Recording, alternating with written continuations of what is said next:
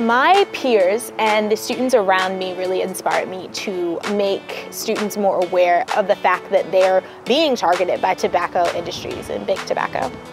The Healthy Maryland Initiative is an initiative to work towards increasing the tax on tobacco products in the state of Maryland by $1. Our goal is to really get legislators and senators to endorse it and to sign on so that we can easily get it passed. Devin is mature beyond her years. She has gone and talked at hearings before the Senate and the delegates. My involvement with the Healthy Maryland Initiative has given me the opportunity to work with not only Senator Rick Madaleno, but as well Mr. Vinnie DeMarco from the Healthcare for All.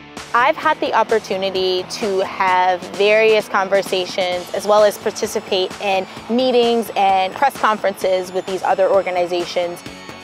This is something that needs to be passed now.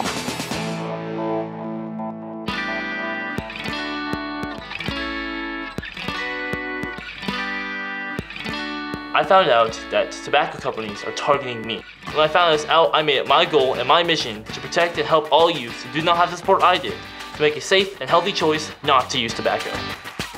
We noticed there was a huge increase in our community of people smoking in front of businesses. Since secondhand smoke is so deadly, we came up with a campaign to keep people from being exposed to secondhand smoke while walking into a business. So we're just going business to business asking them if they would like to put these signs up on their buildings. We have an overwhelming amount of support from our community. We have 33 businesses waiting to get our signs up on their businesses. My next step in the initiative is to go to our county commissioners and get our signs up in all our county buildings. Spencer's advocacy has been very instrumental in affecting change in our community, whether it's with the smoke-free campaign in the playgrounds or our smoke-free entryways. Spencer has always been right up front. Now is the time to act because we don't want another 50 years of tobacco.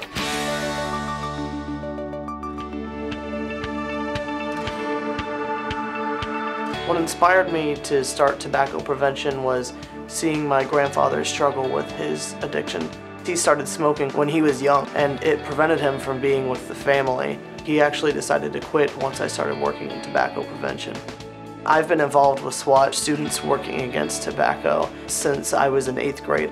We go to things like festivals and events in the local area and set up booths to educate kids that are there about the dangers of candy-flavored tobacco. Candy-flavored tobacco is particularly dangerous to youth in the fact that it's attractive to them. My biggest moment in my involvement with SWAT would probably be when my county commissioners passed an ordinance putting all candy-flavored tobacco behind the counter in my county. Chandler is a natural leader, and he's helping to change the way that youth see tobacco in the county. More and more people need to start calling their representatives and senators and tell them about the problems in their community with tobacco, because if we don't educate them, they can't fix the problem.